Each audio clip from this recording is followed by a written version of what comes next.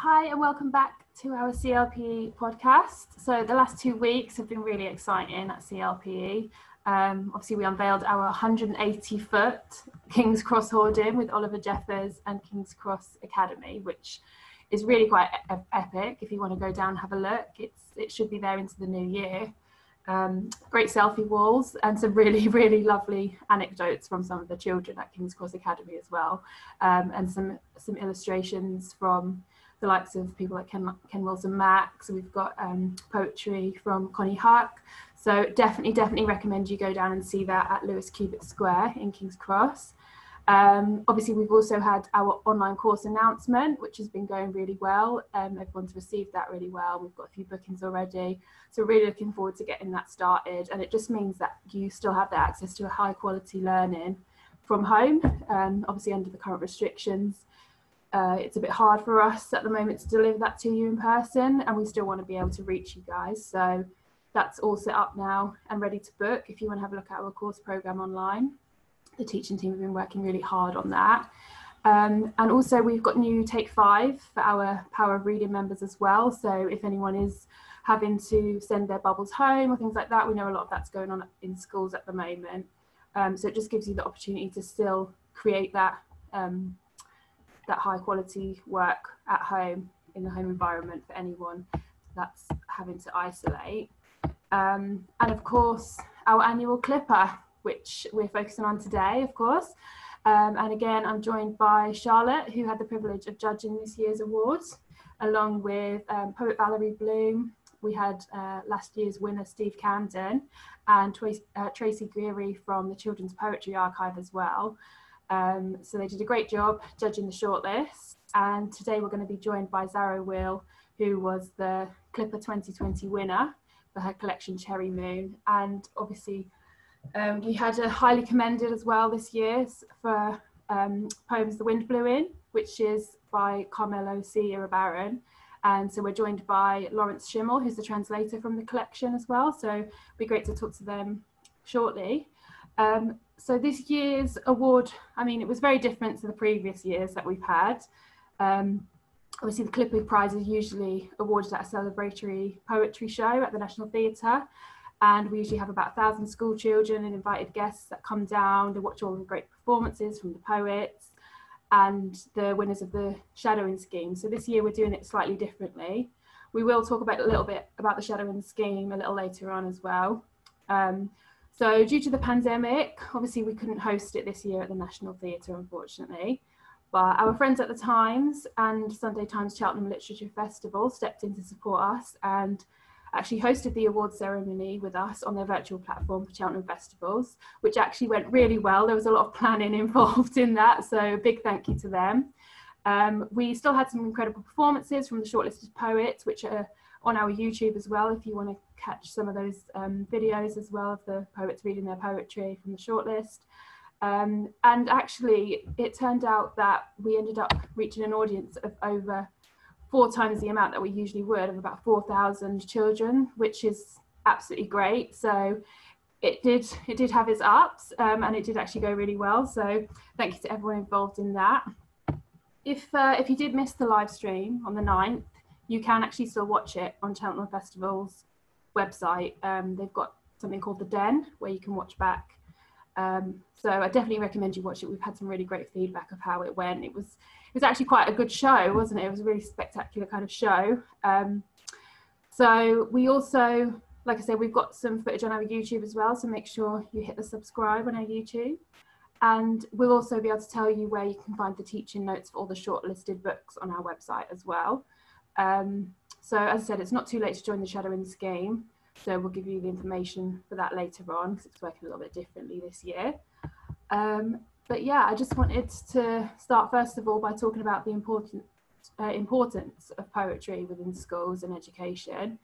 And so Charlotte, there's been a lot of discussion around this lately and how often it can kind of be undervalued.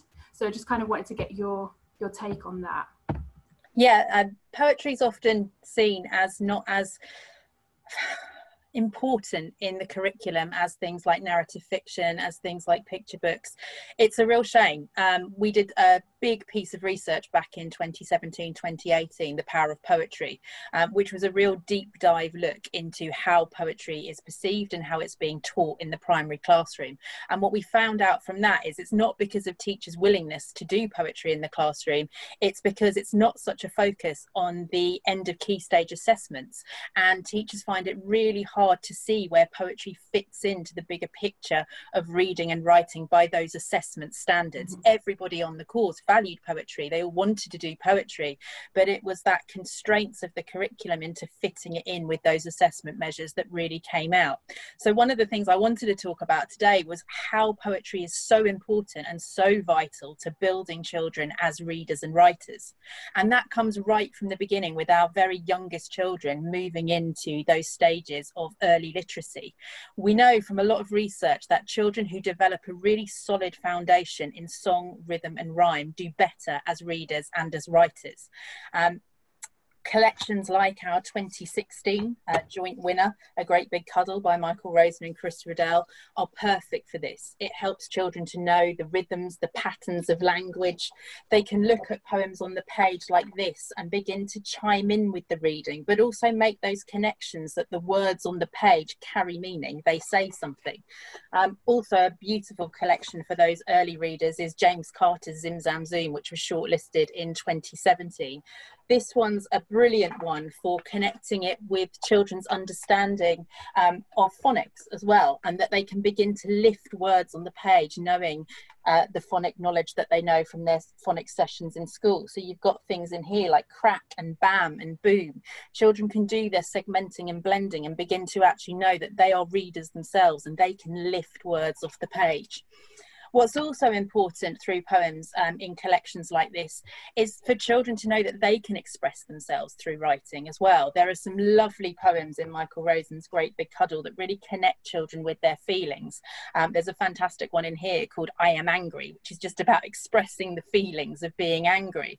So through studying poems like that, children know that writing's a form of communication for them, and it can help them to express their own ideas, describe their own experiences, but also to entertain, to know that poetry is enjoyable and it's fun, to give that intrinsic value of enjoyment of reading and writing as well. Now, as readers and writers develop, that continued importance of rhyme is still really important in terms of developing children's knowledge of phonics and spelling.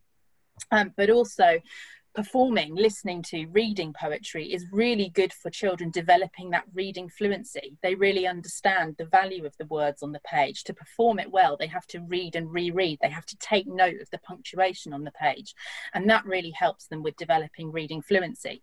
Two collections I particularly want to mention for developing readers is our 2015 winner, Werewolf Club Rules by Joseph Coelho, and Moon Juice, our 2017 winner, by Kate Wakeling. There are some brilliant poems in here that really do tune children into how words look on the page, which is important for your early readers, but also important for your readers who are reading at greater depth, to really tune into how words are spelt and what they look like, and the different patterns between words as well. There's a fantastic poem in this collection called Telescope, which really focuses the reader, this one here, Moon Juice, which really focuses the reader on different words that have the letter O in them, but the O can sound different in all kinds of different words. And so it really develops that interest in spelling. And we know that children who are our better readers are, again, those children who are better spellers and writers as well. What's great about these two collections as well is that they also have a real depth of poetry. They've got funny poems that are going to engage the readers, to entertain them, to make them laugh, but they've got some really deep and reflective poems which help children develop that comprehension beyond the literal. That's what we want in our developing readers. But also those poems that really are written well and crafted well, so that children know how to use language really effectively to engage a reader themselves when they're doing their own writing. And again, those poems, like in the early stages, that show children that writing can be used to entertain, but it can help you capture a specific snapshot of a moment in time, but it can also help you reflect on or express your emotions. Now, as we move into that high impact goal, where we're looking for at Key Stage 2 is our children who are really working at greater depth. And poetry is also fantastic for supporting them as well. Poetry really helps to hone children in on spelling, punctuation and grammar. The brevity of poetry is fantastic for this. Poets really choose the right words, the right punctuation for absolute effect, to make absolute impact on their readers. So studying a poem in this way is a really good way of really looking at how grammar works for effect in absolute practice, and how writers by the end of year 5 and 6 can make pragmatic choices in their writing to really think about what they want to say to their reader and how they're going to capture that in the best way. Collections like The Rainmaker Dance by John Agard and Dark Sky Park by Philip Gross, both shortlisted with the CLiPPA, are brilliant for this as well. It helps children to develop that real knowledge of vocabulary and grammar, but with concepts outside their direct experience. One of the winning Shadowing Schools performances last year was of a poem called Aleppo Cat in Here, which was reflecting on what's happening in Syria at the minute and what it's like stepping outside of their own experience and stepping into someone else's shoes, and really developing those high level skills of inference, deduction and empathy through getting a really personal connection with a text. This one is also fantastic for showing children that they too can have a voice in writing. There's some poems here that actually express quite definite opinions, and we want to move those higher order writers into knowing that they can do that for themselves. What we want by the end of year 6 is that writers are really developing that craft of writing for themselves, knowing what they want to say, but also how they want to say it and how to use language, punctuation, grammar for effect on a reader for whatever purpose they want to write for. So instead of being the poor relation, poetry should be the spine, and poetry should be the pinnacle for which we can do so much literacy teaching through. Yeah, that was really like interesting listening to you there, actually, because it was taking me back to when I was younger at school. And I think definitely for me, poetry has just been one of those things that I've always connected with on a different level, I think. And I just think even like reading with my little one as well, like I think it does just that, like the rhythm and the rhyme and the phonetics and stuff, it all comes into play with poetry so much more. And I think it's a really great base for everything else, like you say. And I think things is not being scared of it as well. One of the things that really came out of the research that we did with the Power of Poetry project was that a lot of the teachers on the programme had been put off by their own school experience. So it was really for them in secondary school where poetry moved from actually enjoying it and embracing it to that analysis of knowing, yep, circle the personification or the metaphor. But actually we need to come back to that real, what is poetry? What does it do for us that is unique to that genre that no other genre can do?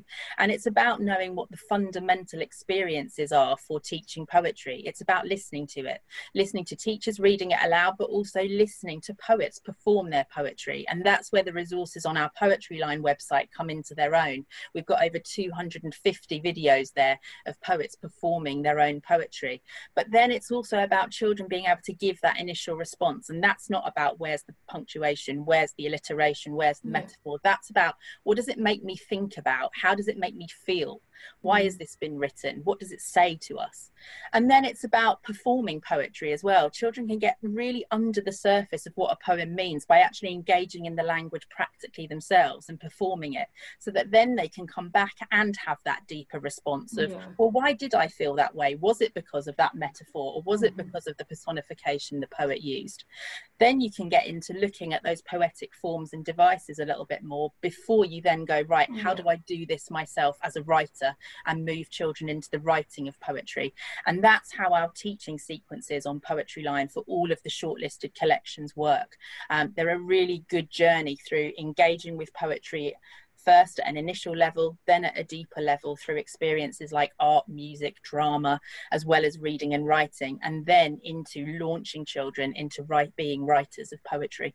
And a lot of the work that we get through actually from the schools when they tweet us on social media and stuff, a lot of it around poetry, you can see the level of kind of expression that children use in it. Absolutely. And it's actually really lovely. Yeah, and that's what works on that reading fluency. Yeah. They understand the meaning behind words, so they understand what intonation they should use, where they should take pause for effect, and where that reading should flow. So before we welcome our guests, this year's CLiPPA winner Zaro Weil for her book Cherry Moon, and Lawrence Schimel, who's translated our highly commended poems The Wind Blew In, which was written by Carmelo C. Iribarren originally in Spanish. I just wanted to talk to you, Charlotte, about this year's shortlist and why each of the books secured a place on the list. Absolutely. It was actually a really harmonious judging meeting this year. All of us as judges were really, really strongly connected to the 5 books that we shortlisted. There wasn't any of the normal tussling of what deserved to go on and what didn't. We all came to a very quite quick and harmonious decision about what should be shortlisted. The first one, The Proper Way to Meet a Hedgehog, this is just such a beautifully produced anthology. Walker Books have done a really good job on the production values on this. I do love the illustration on that book. Yeah, really carefully selected anthology by Paul B. Ginesco, and a really good choice of illustrator in Richard Jones, who gets right beneath the surface of the poems inside. This is again a book that you just want to put into a child's hands. It's got a really conversational tone to the poems, so that it's almost like they're speaking to you as the reader. And again, they're on poems that children can really connect with and enjoy. Paul's done a great job of selecting poems for the anthology as well. There's some older poems, some more modern poems. There's poems that play with language on the page. There's poems that connect children with nature. There's poems that make children want to join in. I mean, I think one of the ones that's probably going to come through on the Shadowing School entries is Mix a Pancake. It's a real poem that you actually just want to get up and perform. Every page is so carefully crafted and so carefully put together. Beautiful quiet illustrations like this one, and then some very active illustrations as well. Beautiful use of colour and space. Again, Richard Jones has done a really, really brilliant job. And there's lots of different forms of poetry in here, so every child is going to find something in there for them. Next was our highly commended collection, Poems The Wind Blew In. This again was one that you wanted to give to people, but just in a completely different way. You wanted everyone to have a copy of this in their pocket as they walked around and interacted with the world. I think what struck the judges was the real complex simplicity in this collection. It's a really well crafted book of poetry, and you've got to give credit not just to the poet Carmelo C. Iribarren for this, but also the translation work of Lawrence Schimel. That translation is a really, really highly revered job, that it's quite difficult to retain the original poetry whilst translating into English, and Lawrence has done a fantastic job with this as well. There is beautiful imagery created in this, not just through the illustrations that Ria Chowdhury's done, but in the poems that Carmelo and Lawrence have crafted. This one, in some places, the ship cuts the sea bleeds white foam, complicit the moon watches. It's a really great one for older children to really think about what you can do with language to paint a picture, and just how poetry is everywhere in the world around you. It's like you could just sit for 5 minutes in the street, in the park, anywhere, and poetry can come out of you. And I think that's why that's a really important collection for children as well. We've then got our YA title, Wayne, by Rachel Plummer and illustrated by Hélène Beaupère. Again, stunningly produced collection. The thought that's gone into the production values of this is just beautiful. The illustrations are just magical, not just a conversation with the poems, but an extension into a whole new story world.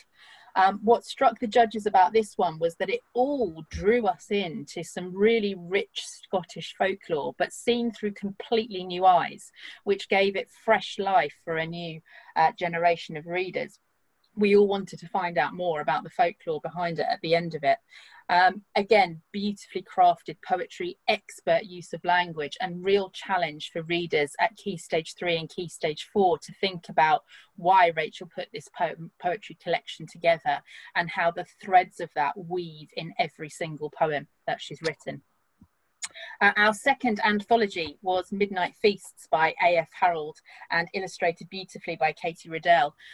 This again was held up as a really expert example of how to curate a poetry anthology. The work that A.F. Harold has done in really taking the reader on a journey, not just through food, but through food in different places with different people. The poets that he has selected to be part of this anthology are a veritable who's who of absolute brilliant poetry talent. Everyone from one of the poets who got me into poetry when I was a very young child, Brian Patton, one of the original Mersey poets, to people like Imtiaz Darker and Sabrina Mahfouz. There's a brilliant long poem in there, Zara's Super Pomegranate Supper Show by Sabrina Mahfouz, and favourites from CLiPPA past as well, Halloween's Crumble by Joseph Coelho. There are such a rich variety of forms in here. There are funny poems, there are poems that are going to make you cry, there are poets that are going to make you think. Having worked with Ashley before, both as a CLiPPA chair of judges and on our poetry course, I know how much he knows about poetry, and it absolutely shines out of this book. Not to use a corny pun, but it is an absolutely delicious collection of poetry, and one that should be in every Key Stage 2 classroom. And then we have our winner, Cherry Moon, by Zaro Weil and illustrated by Junli Song. We picked this up because it is a delightful collection that is just so perfect for now. It exudes the absolute awe and wonder of being a child and exploring the world and engaging with the world and reflecting on the world around us.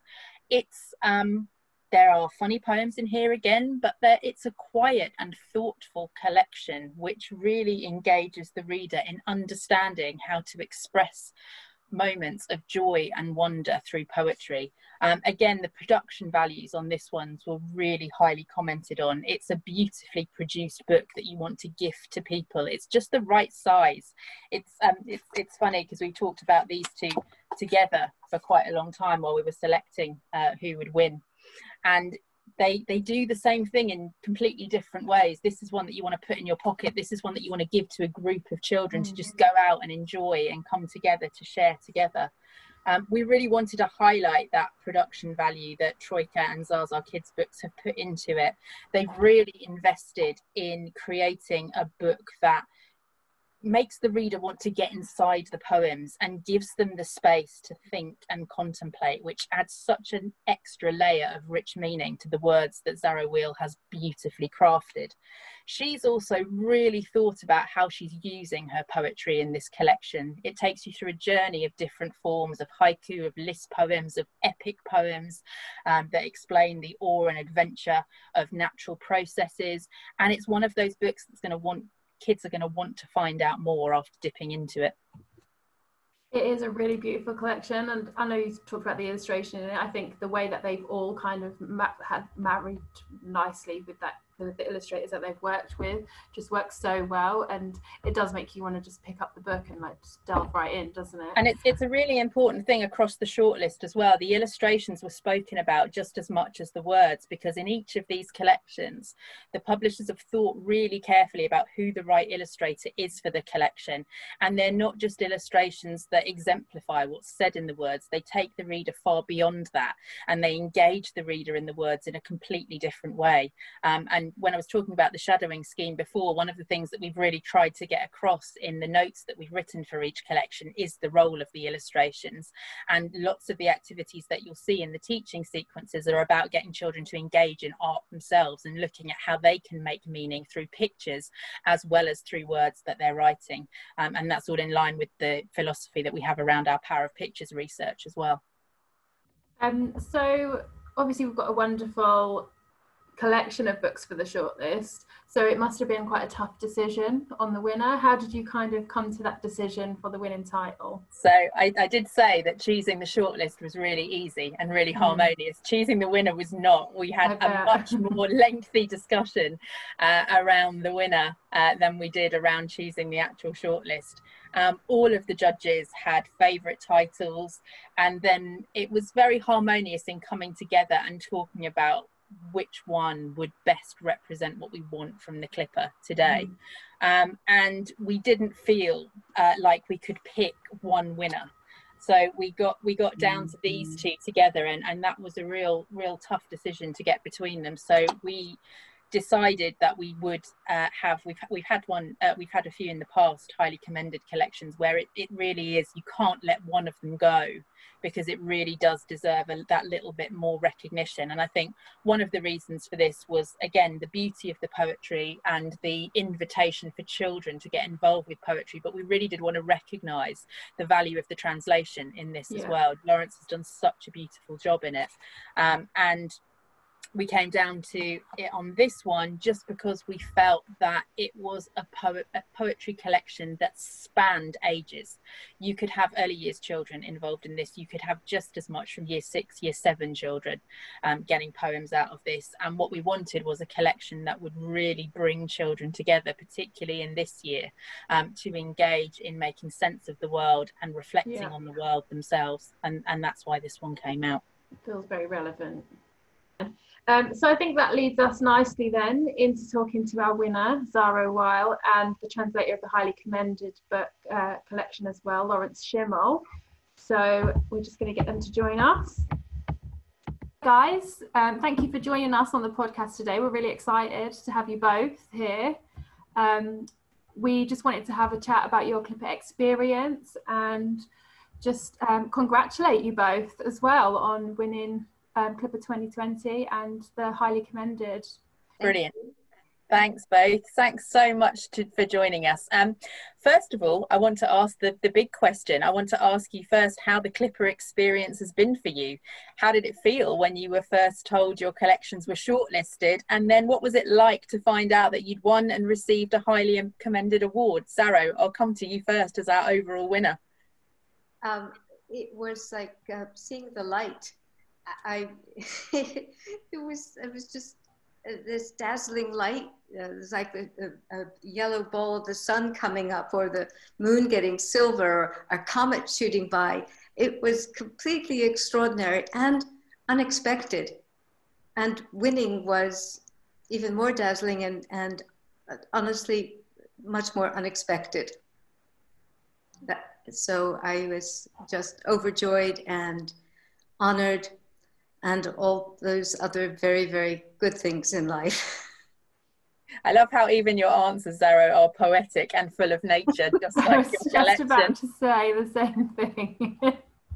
And Lawrence, for you, this is the first time a work in translation's ever been shortlisted. How did that feel, especially for you as a translator, for the collection to go on to be highly commended?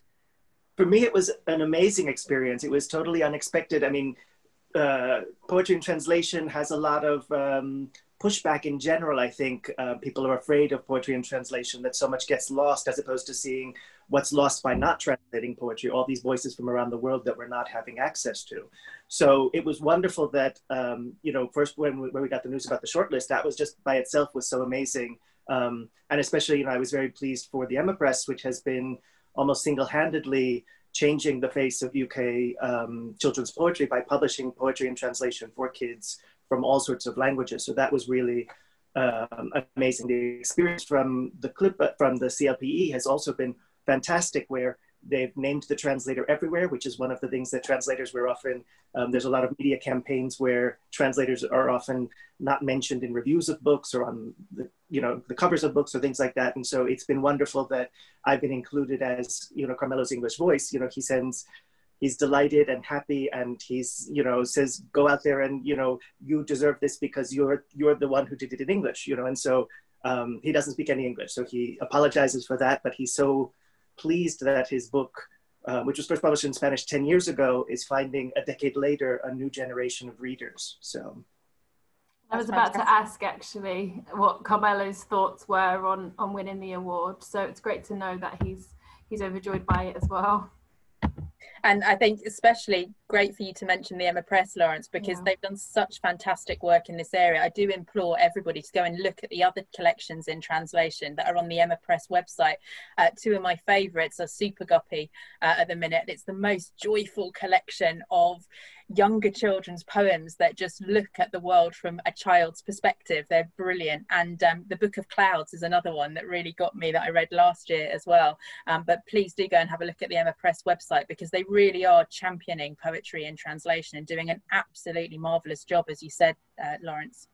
So I mean, you could the winners Zaro's book is published by Zaza in conjunction with Troika, and both Troika and the Emma Press are really the two small presses in the UK that are so dedicated to children's poetry right now. Some of the bigger presses do publish occasionally, but these are really the two presses that are diehard poetry for children fans. So if I can add a third one in there, Lawrence, I'd like to put a special mention in for Otterbarry Books as well, because Janetta Otterbarry, again, small publisher, is doing a great job with highlighting poetry. As a judging panel, I'm going to say to you both of these two collections were so important for us, and it took us a long time to deliberate over the winners and the highly commended. But for us, these two collections were particularly important, not just for the times that we find ourselves in now with the pandemic, but also how we engage and we interact with the world in the future. I think what's beautifully unique about both of these collections is that they ask the reader to stop and to look and to engage with the world around us. So I wondered, Zaro, what were the inspirations and motivations for you when you came to write and put the Cherry Moon collection together? I think that being close to nature, feeling part of nature, feeling the joy, the mystery, and being completely overwhelmed by natural forces is something that I and that everyone, and particularly children, are inherently close to. We are children of nature, and there's no other way of putting it. And to be able to give voice to those experiences that we encounter in nature helps us to understand who in the world we are, because you're not who you are on your own. We don't live on pedestals. We don't live in isolation. We are who we are only in relation to the world around us.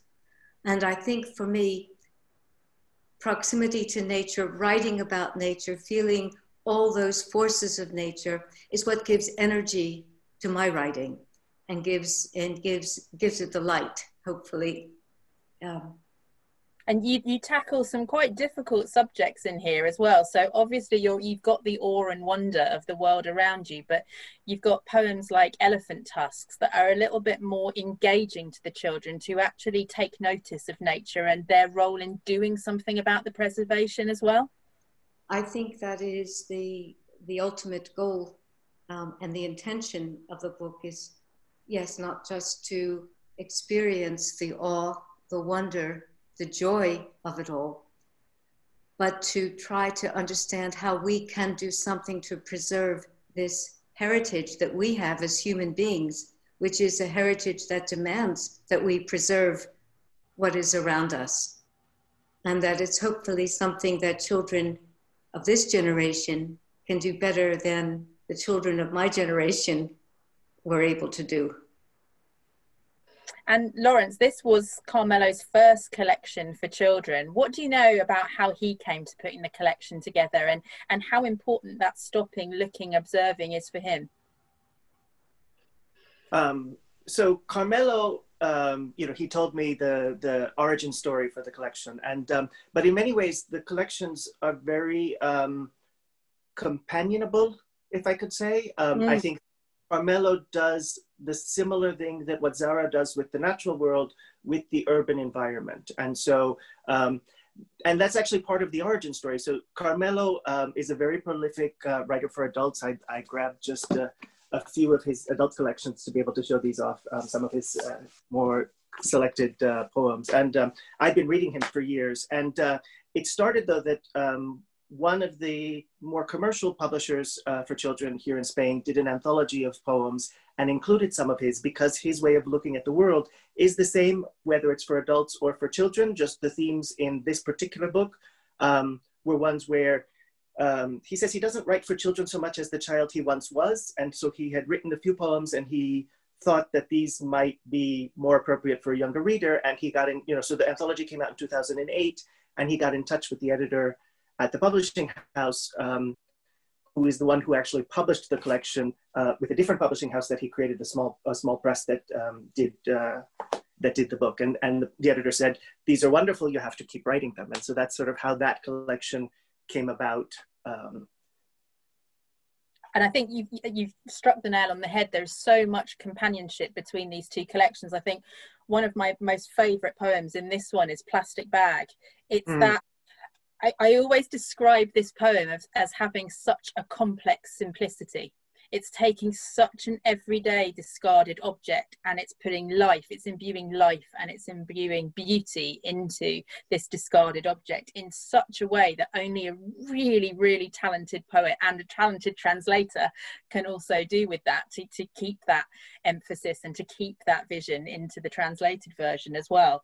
And I think it's that you both write, or Carmelo, you, Zaro, you both write with that child in mind, but not to patronize the child, but from the viewpoint, like you say, it's from the absolute viewpoint of being a child at that time. And like you say, writing for the children within you. Zaro, did you do that as well? Yes, of course. And I'm reminded of something that I really like that Sylvia Plath once wrote about a poem. And she said, reading a poem, writing a poem, being engaged with a poem, it's like a little door opens and you see a glance of the world. And that world can be a raindrop, it can be a city, it could be your cousin, it could be anyone. And it's the intimacy that we have of looking through that tiny, tiny opening. And she said something else that I really love and take to heart. She compared a poem to a bit like one of those old-fashioned table weights, paperweights.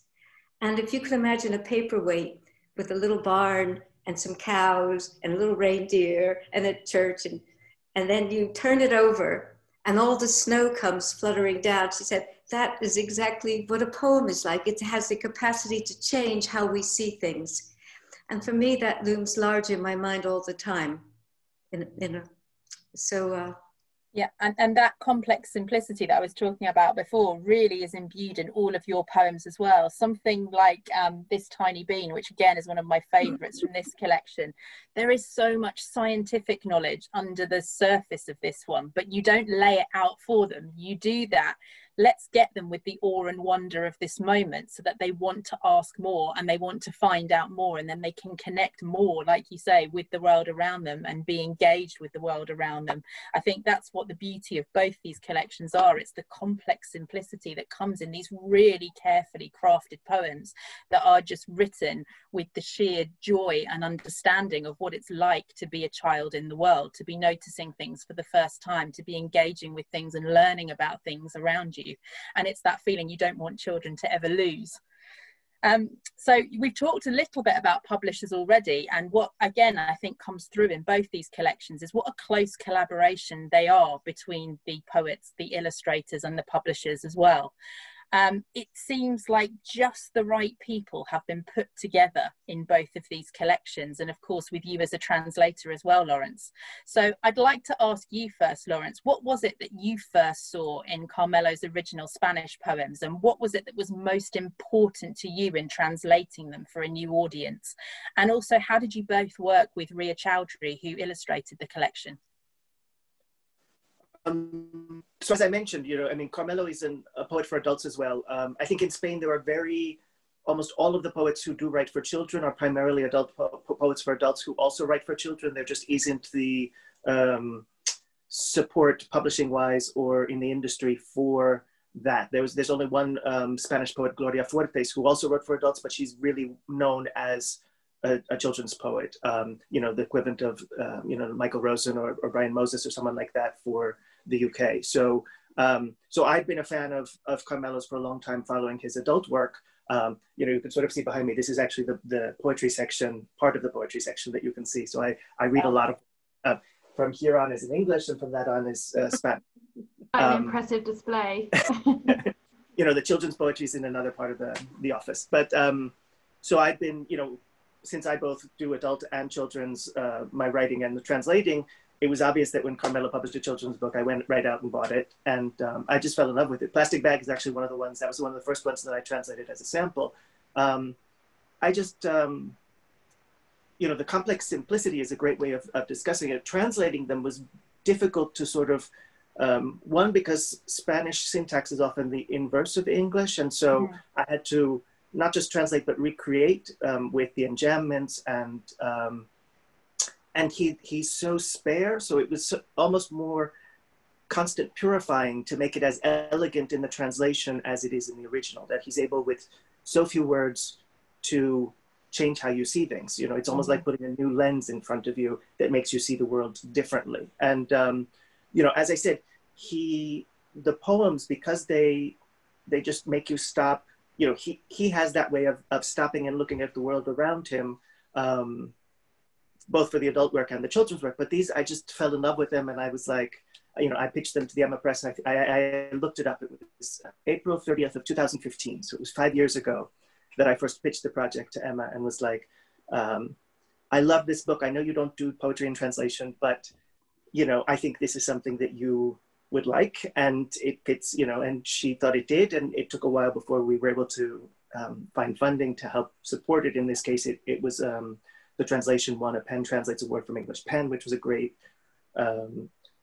thing. And also it was great that PEN understood, you know, I mean, that program tries to help support publishers to diversify the UK publishing scene. And it was great that English PEN saw the value of including works for children as worthy of support. And so that was something, just an extra wonderful thing about the whole process. And Ria's illustrations kind of join in with that complex simplicity. She's kept to a sparse black and white palette. How did you both engage with her along the process, or did the illustrations come to you afterwards? How did that work? In this case, it was the editor. It was Emma Wright, who was the one who did the art direction with Ria after I had already done the translations, and Emma and I had polished them, and they were ready. So in that case, it's Emma's vision. It's you know, this edition has different illustrations than the Spanish edition. Yes. Just so they're slightly more abstract in the Spanish edition, if that makes sense. So it's always interesting how sometimes the words and the ideas can travel more easily than the art in some cases, and sometimes vice versa. So that's always an interesting thing. So, you know, I mean, I'm really pleased with how the book came out with Ria's illustrations. It's a unique book in English that is its own thing. So. It absolutely is.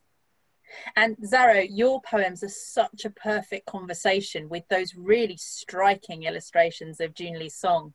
And you talk about the influence of her work in the acknowledgements of the book. You said that her work struck you immediately. So what was it that made you certain that she was the right person to work with on the collection? And how do you think the poems and illustrations work together for the audience?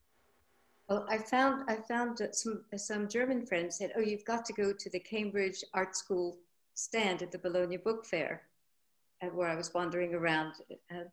And so I did. And there, amongst these wonderful portfolios, I saw June Lee's song's portfolio. And she had moons and suns and the most beautiful color palette.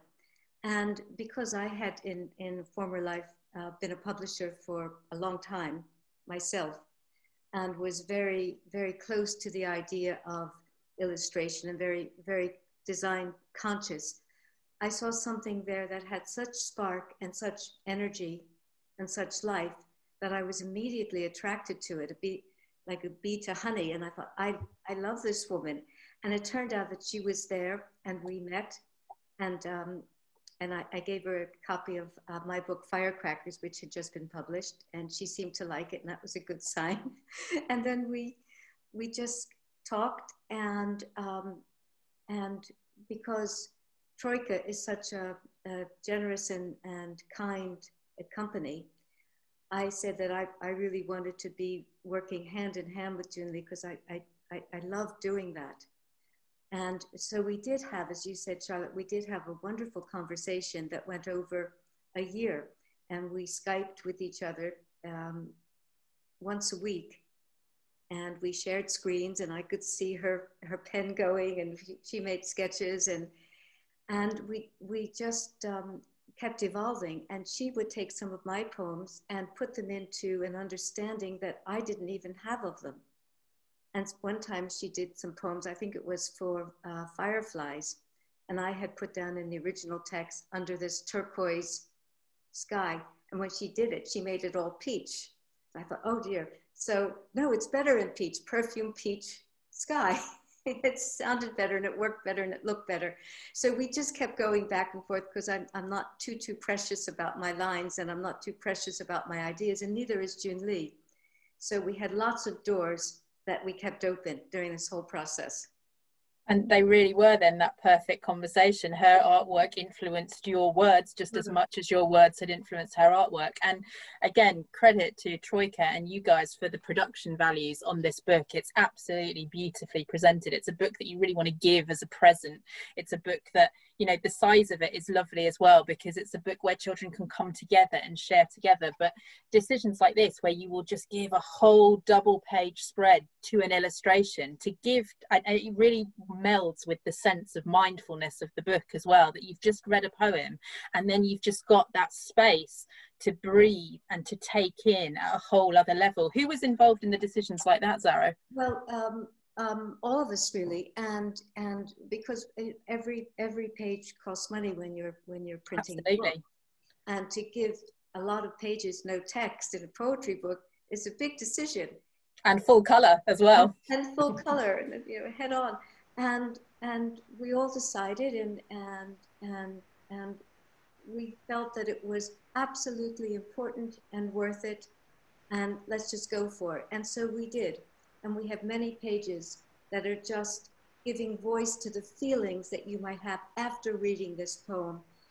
One of my things that I like the best, and this one really surprised me, almost the end, the last poem, is Trees and Me, about going to the woods and having a little chat with the trees. You talking to them and the trees talk back to you. And I had it a much more, I thought of it as a much more ephemeral thing. And then on the next page, Junli had all these little motor cars going on. She changed the voice of the poem, which I completely loved. And I thought it was so lighthearted and wonderful that Junli had these little cars and little policemen and little couples traveling around inside the roots of trees, because that's what was going on inside the tree, underneath the ground. So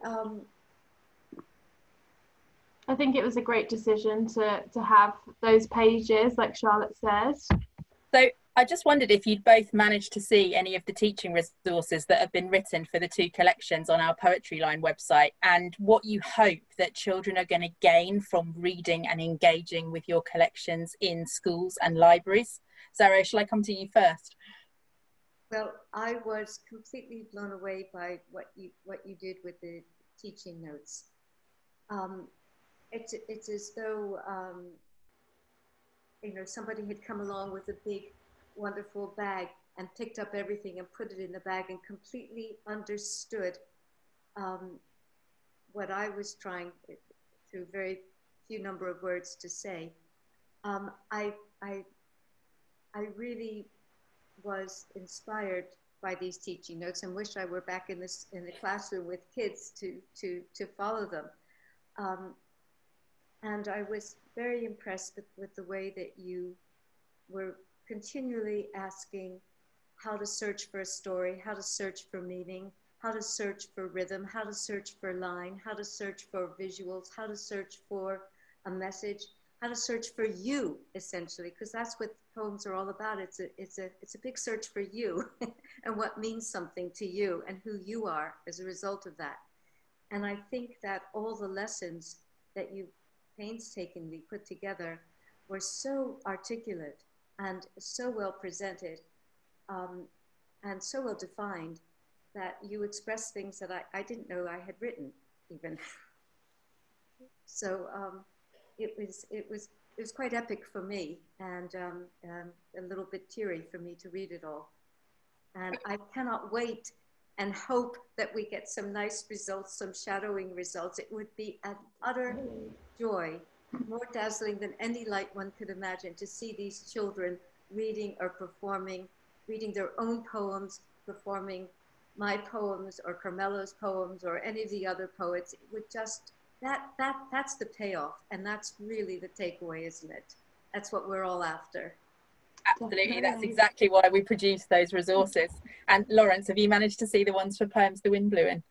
I've seen them, and I showed them to Carmelo. So even though he couldn't read them, he was also completely flabbergasted. I mean, there's 21 full pages of teaching resources. It's almost, I mean, word for word, it's longer than the book. And so it was just amazing that, yeah, I mean, especially Carmelo's poems are very spare, and he leaves so much. You have to take out so much in order to leave room for the wonder to come in. And so, and I think that the teaching notes were really great about helping kids to be able to find that themselves. And so, a lot of the teaching notes engage with the poems themselves and looking at the very small domestic things in their lives, just as poems. It was great that, I think it's the 10th teaching resource is actually about translation and comparing. As a translator, I was fascinated to see that that you guys ran it through Google Translate and then had them compare just a little translation versus the actual polished, purified translation, and how that's different. And so it really shows that the human translator is doing things, making decisions and things like that. I would also say that, just as a complement to the wonderful resources, the Stephen Spender Trust, which has a lot of resources as well about poetry and translation for kids, would be a great thing for classrooms to make use of if they would like to continue to, or to have additional resources about translation. And actually, students can translate their own poems and present them to the Stephen Spender Prize, which has a competition specifically for teens, and I think for under, I forget what the actual age cutoff, but they have 2 different competitions for younger kids and then teens, as well as an adult category. So all the shadowing work that they can do, they can maybe even present it to the Stephen Spender as well. Absolutely, and we've worked with the Stephen Spender Trust before, and particularly Sarah Ardizone, who's involved with them quite a lot as well. And that was really what we wanted to do with that session in the teaching sequence, is to show that actually your name's not here just because you're running words through a translator. You're having to do as much poetry actually as Carmelo is sometimes, to actually keep that essence of the poems in there. So we thought for the children, it's really important to actually engage them with the job that you'd actually be doing, and showing them the difference between just merely translating a word and actually translating a poem, and what it means to retain that poetic nature. So I'm really glad you're pleased with that session. So at CLPE, we obviously run the CLiPPA, and the sole purpose of the CLiPPA is to raise the profile and the importance of children's poetry. I want to finish by asking you both why you think poetry for children is particularly important, particularly, again, Lawrence, with what you've said about children's poetry in Spain as well, and what you think that poetry offers children that other kinds of reading might not. Zaro, should we start with you again? That poetry offers children a chance to reimagine themselves, reimagine the world, because the poetic structure is so non-everyday.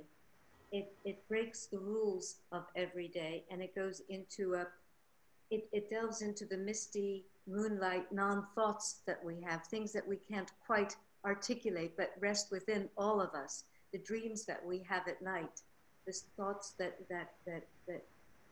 that float slowly and quietly in our minds and in our hands and in our bodies.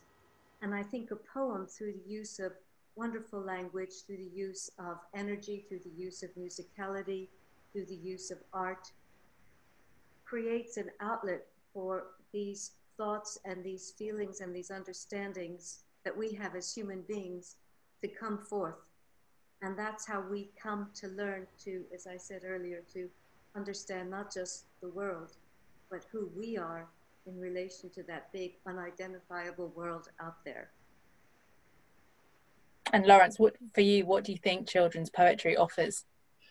You know, I think that children love poetry, and then they, you know, a lot of people learn to unlike poetry, either because they study it in school in a certain way. You know, I mean, I'm from the US, and a lot of times we had to dissect poems rather than appreciate poems. And I think that kills the joy of poetry for a lot of kids. Mm-hmm. But I mean, I think that, you know, when we're learning even our relationship with language, rhyme is something that happens so early on, you know, when we're having our first phonetic ba, ba, ba, ba, you know, and we you know, early rhyming things are ways of, as a translator though, this is something that drives me crazy because, you know, I translate in both directions, and in English, you know, cat and bat are really simple and really easy, but bat, for instance, in Spanish is murciélago. It's one of the only words that has all 5 vowels in it. It's a really long word, you know, but because in English it's such an early phonetic learning tool, and it's so easy to rhyme on. I mean, the colors too, black and blue, have lots of rhymes in English, and azul and negro have no rhymes in Spanish. And so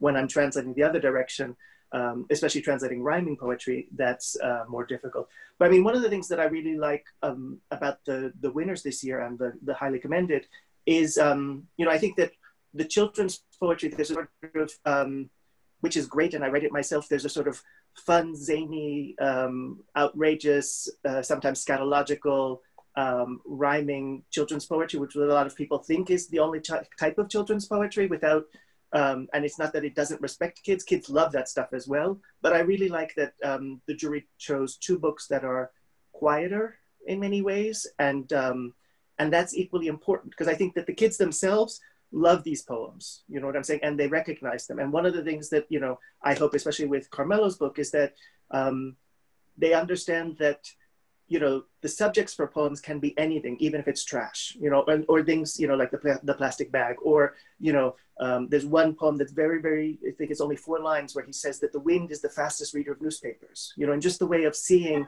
the wind blowing the newspaper, you know, I mean, it's that there's poetry, you know, we are immersed in poetry all around us, and it's just a question of stopping and seeing it rather than, you know, that poetry is an abstract, unattainable thing that only certain people can be poets. It makes it very accessible, domestic. You know, I mean, Zaro's poems are very focused on the natural world. Carmelo, he lives in San Sebastián, which is one of the Spanish cities on the northern coast. And, you know, I live in Madrid. Madrid is completely urban, and San Sebastián is different because it's on the water and it's facing the water. So the city is, you know, the heart of the city is facing the bay. So in many cases, he has very urban stuff, but he also has some natural world as well. You know, he has access to more natural world in his life than I happen to. So, you know, I think he balances that very well. But I just, you know, I hope that, you know, kids who read the book will be able to start seeing poetic moments in their own lives everywhere. I think that's such a good place to end on, and why we wanted to bring you together today rather than having separate conversations with you, because there is that synchronicity. And like you say, there is a lot of children's poetry out there, but we must never underestimate what we think children will be interested in. You know, a lot of people, like you say, do think, oh, it has to be rhyming, it has to be funny. No, it doesn't. Kids need to see the poetry that's around and within every single one of them as well. And I think that's what especially these 2 winning collections are going to be about. It's going to be about children seeing the joy of the world around them, but also being able to see, actually, I could do that as well. I can express my views. I can talk about things that I want to talk about in my own words in the same way. So although people might see them as complex, they're so accessible and they're so meaningful to children. And I think that's why they rose above the others. Thank you so much, both of you, for joining us today. It's been an absolute pleasure to talk to you, and an absolute pleasure to hear more about the craft of your work, both as a translator and as a writer. Gracias. Thank you, everyone. Great to see you. Yeah, it was really great to have our guests join us today, and obviously all as always, your insight as well, Charlotte. It's always much appreciated. So we want to get children involved in our CLiPPA scheme this year for poetry. So can you just tell us a little bit more about the impact that it's had since it began in 2015?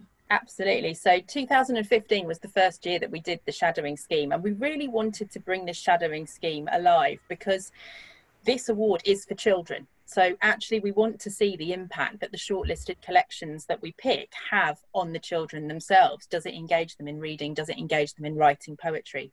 So we set up a shadowing scheme whereby we really focus on schools engaging with those shortlisted collections, so they can download the teaching sequences and the videos from Poetry Line, and they can spend 3 weeks really deeply getting into a collection and doing all of those things I mentioned before, listening to poetry, responding to it, performing it, and then into writing themselves.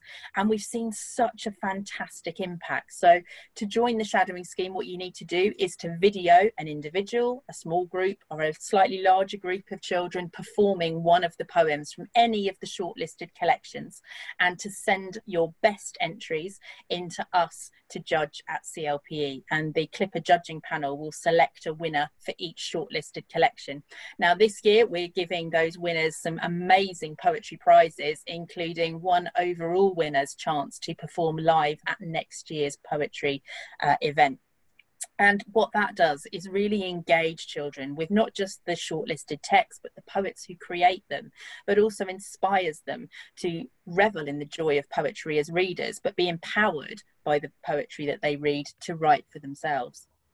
We've seen some fantastic winners over the year. I think the first year we did it in 2015 is one of my most memorable performances ever, and you can watch this on Poetry Line. Is a little boy called Mahir, who didn't perform from one of the shortlisted collections, but he wrote his own poem based on a poem called Gingerbread Man from Joseph Coelho's collection. And every time I see this boy, it makes me cry. It is the pure power of poetry. So Gingerbread Man is a poem about a child who we think is being bullied by another child, but it twists and turns, and it turns out that he's the bully. Mahir saw something in this poem, and he wrote his own poem based on his experiences of racism in school. He talked about children who had picked on him because of the colour of his skin. It was happening at a time where he was being called a terrorist by other children in the class. And poetry in the poem he wrote that was called Racism really was his outlet to get that experience out, to make sense of it himself, but also to be empowered to say, this isn't right. I've got a voice to say this isn't right, and poetry is my medium to do that. We also had a fantastic winner called Quincy when Carl Nova's collection won our 2018 award. He did the most beautiful, musical, rhythmic, physical performance of a poem called The Dancer by Carl, where he somersaulted on stage. But every choice he made was to bring meaning to the words that he saw on the page. And you could really see the connection he made with that poem. And as I said before, we've had some beautiful younger children's performances from Michael Rosen's Great Big Cuddle. We had a lovely rhyming poem, Bendy Man, by a large group of reception children who found the utter joy. You can't not find the utter joy in Michael Rosen's poetry, but they found the utter joy in the playfulness of the language and the rhyming patterns. So children of all ages can take part, right from reception up to year 7, year 8, year 9. We've got a Key Stage 3, Key Stage 4 collection this year, so we want to see as many entries as we possibly can. Yeah, I'm looking forward to what we received this year. So we've mentioned the shadowing scheme. Obviously, it's just another reminder that you can get involved. You have until 20th of November to take part in that. So if you download the teaching notes, which we'll link in the video below, you'll be able to submit your entries, and we can't wait to see what you all come up with. We're open as well to videos of the children's own poems as well, so it would be really great to see what they can come up with. It would be lovely to see some of them performing their own poetry. But if you do want to get involved, then make sure you click the link below, and you can find all the information on our website. Make sure you follow us on social media as well, so on Twitter at CLPE1, at clpe.org.uk on Instagram, and again, subscribe to the YouTube.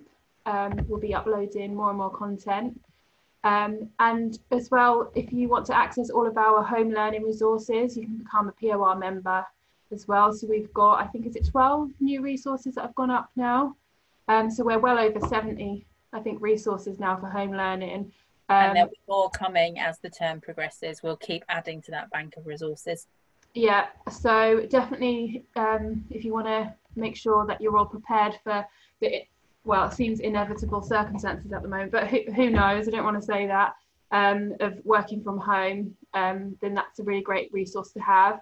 Also, and again, if we do get into working from home again, please share the shadowing scheme and the Poetry Line website with your parents as well. The great thing about the shadowing scheme is it doesn't have to be groups of children that are performing. You can have individual performances from children as well. So if you do have children that are off school, that's a brilliant thing to engage parents with, and you can get them to make the videos of children performing from the shortlisted collections at home as well as in school. Definitely. And we have, as always, got lots more going on within CLPE as well. So make sure you stay up to date by joining our newsletter as well, which again, I'll put the link below for you. And thank you everyone for joining us. It's been a really good show.